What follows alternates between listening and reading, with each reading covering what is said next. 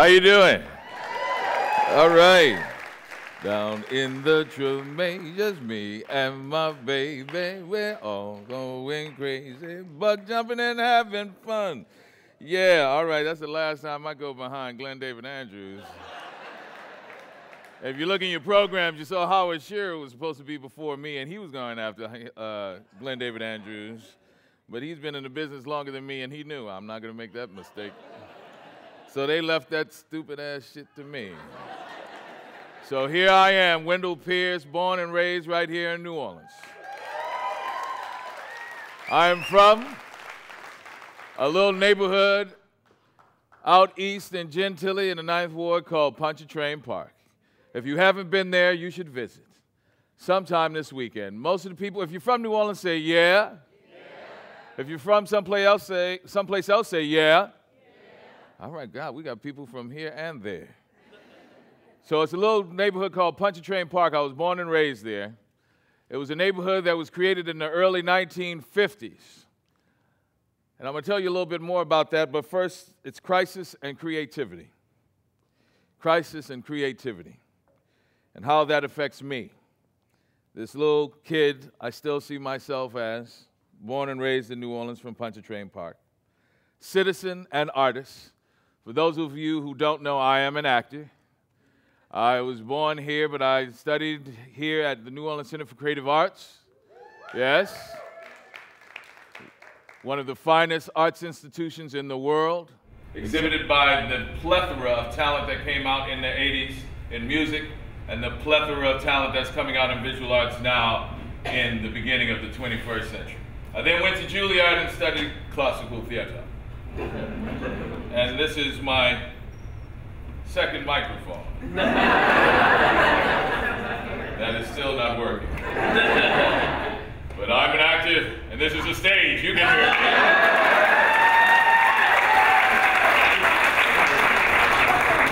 Crisis and creativity, the ability to improvise.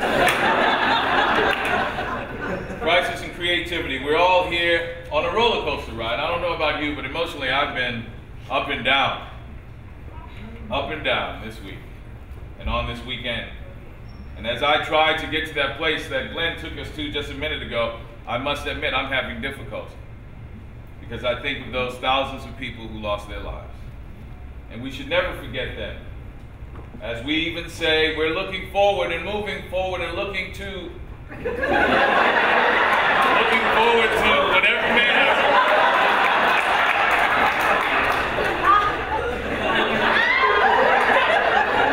Maybe we shouldn't look back. I think there's great possibilities in what to look forward to, but sometimes it's great to look back also.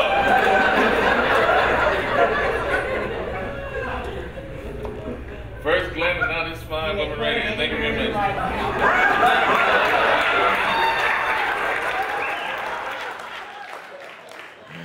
And with that, thank you. Ah, there it is. I may put it wherever I may want to. Never say that to me.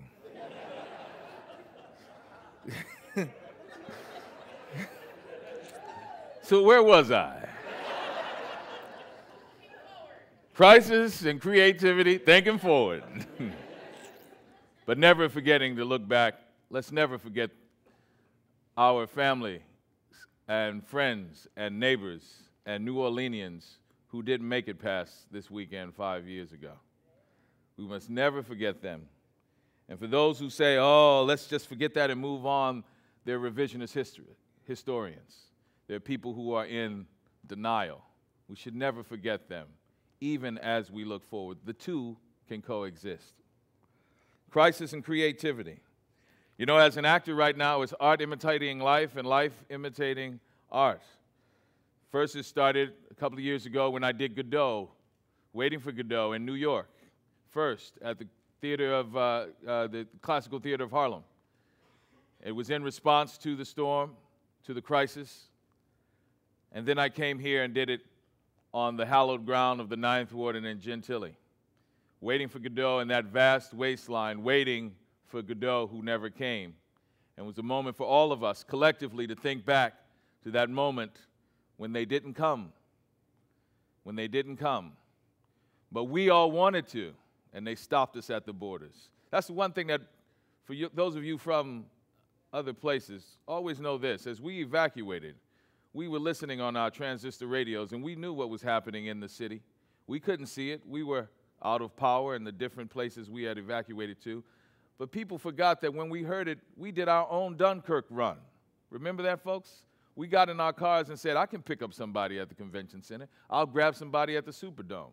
And we were stopped from coming back into the city. Let's not forget that also. We didn't abandon our neighbors in their darkest hour. We were abandoned in our darkest hour. Crisis and creativity.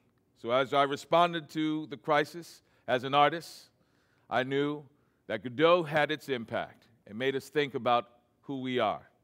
I did Treme, and I'm doing Treme now, which is gives us a time to sit back on a Sunday evening as a city and as New Orleanians around the world and take a breath and reflect on who we are. That's the role of art in our society. We forget that. That's why I became an actor. What thoughts are to the individual, art is and culture is to the community as a whole. It's the place where we think on where we've been, who we are, where we hope to go, our inadequacies and our strengths. What those thoughts are to the individual who lies awake at night in bed and looks up at the ceiling, wondering, what kind of man am I? The forum of culture is where we as a community think about what kind of people are we. And to have that moment on a Sunday afternoon or evening, whether you like the show or not, means that you're taking that moment and indulging in the greatest access to what humanity is, and that's a community dealing with its culture. The intersection of life and a people coming together. Culture, that's what it is. Crisis and creativity. That was the creative response to this crisis. My creative response to the crisis. But we always have to remember what the crisis is. That punch 5 years ago, and that second 5 months ago. The crisis pre-Katrina and the crisis post-Katrina. We must not, in this fervor to rebuild and look on anew, look through rose-colored glasses. Let's not forget that. Let's be true to ourselves. I lost my glasses, by the way. That's why I have these sunshades on. I'm not that pretentious. These are my only prescription glasses today, so forgive me. We must not forget the dysfunction of our government, then or now. We have $3 billion still sitting in the coffers of the state because there are those who don't want us to use it to rebuild. I was in meetings today, banging the desk, asking, please bring it to our program so people can come home.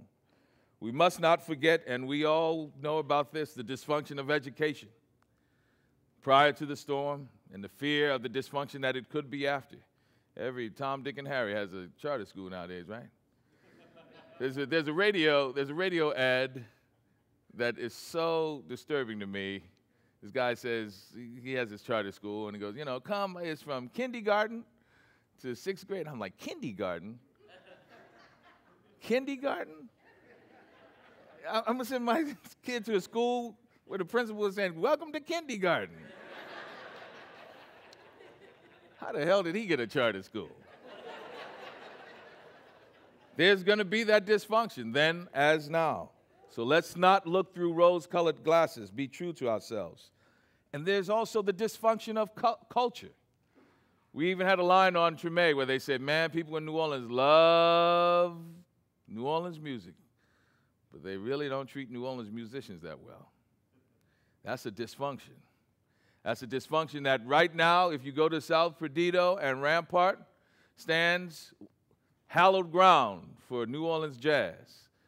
Oddfellows Hall on the Register of National Historic Places, where Buddy Bolden played so loud where the myth began, and Kid Ory played with Lil Louis Armstrong looking through the door, figuring out how he can become a master. It sits derelict in a city that says they love their culture. We have dysfunction in our culture. Let's not forget that as we move forward. Let's not look through rose-colored glasses. We are complex. These are complex issues, so don't try to solve them simplistically. There's that irony that I was just talking about all around us, where there's a tale of two cities. There has been an abject, what's the word that I wanted? I couldn't write it down. I couldn't figure it out. The way we've dealt with the poor in this city, having an understanding of we want to change it, but let's just sweep it under the rug almost. If we just make it so difficult for folks to come back, then we won't see it. It's intentional for some, but for most of us, it's not. There, but by the grace of God, go I. So our dysfunction of dealing with the poor and the class issues that we have here, those are challenges that are complex. But as we move forward, let's not look through rose-colored glasses. 5 years of progress, but we have many more years to come. So how did I deal with crisis and creativity? Creatively, as an actor, I understood what to do. But then as a citizen, what is there to do? I realized three things. One, we are demonstrating to the world a display of the American aesthetic, of the ingenuity and resilience of the New Orleans people that hasn't been on display in a generation. We are showing the nation and the world that in spite of what is happening to us, we are stepping up to the plate and showing our true character and who we are as a people, because we will not be defeated. No matter how many news stories try to tell us that we are down and depressed, we are not demoralized. We are being champions, and we are on display and showing the world that. Secondly, the contributions that we are making to the change of this world is because we're taking the step of being able to look at ourselves and deal with our dysfunctions. That's the true heroic step, to be able to understand what is my complicity in this as an individual and a community. What is my contribution to this dysfunctional paradigm, this dysfunctional dysfunctional world that was created prior to the crisis and may still go on? What is my contribution to the dynamic, and how can I change it? People are demonstrating that all across this city. And so as a citizen and not an artist, I had a response, not an artistic creative response, but a civic creativity to the response of what was happening in New Orleans. And that was Pontchartrain Park. I knew that this neighborhood that was built in the 1950s, when blacks couldn't go to the parks except on one day, Negro Day. I thought it was just in Hairspray, but that shit was real. Negro Day was on Wednesdays in New Orleans. And that was the only time my parents could actually go to a park. It was A.P. Turo who led the civil rights movement to say, we need access to our parks and recreational areas. He led the civil rights movement that led to Pontchartrain Park. It was a time when they said, let's appease this movement with putting 1,000 homes around this golf course, designed by Joseph Bartholomew, who designed most of the courses in New Orleans, but couldn't play on them because he was African American. We took something that was ugly and turned it into something beautiful. Let that be a template, a model for what we are doing now, taking something that is ugly and turning it into something beautiful, taking something that is dysfunctional and turning it into that city and community that we know we all want, that we have common ground. Yes, common ground, right? Common ground and consensus about the city that we envision. And there was a day just a few months ago, when we opened our first homes in Pontchartrain Park. I wanted to bring back the community in a way in the 21st century, where it was going to be economically accessible and environmentally superb. So solar and geothermal homes are going up in Pontchartrain Park. That's what we're rebuilding. It was a dream that came to me as a response to Katrina. And I shared that dream with the members of my community. It was a dream that came to me but was shared by many others, some of whom had the money and some who didn't, some of whom offered encouragement and some who joined our effort. And then we came to a point where we opened that first home, and that was a major accomplishment. And like first accomplishments, it's the result of many previous steps that we made. I reached out to past and present residents who shared that dream with me, and we knew that we could do it, and we did it. So now Pontchartrain Park is coming back with solar and geothermal homes in the 21st century and being rebuilt the way my parents created it and their generation created it in the 1950s. The Moses generation that led us to that place handed a legacy to us, the Joshua generation, who have to step up and keep it going and create the New Orleans that we know is out there in vision but can be there in practicality. Thank you for listening. Glenn David, I will never follow you again.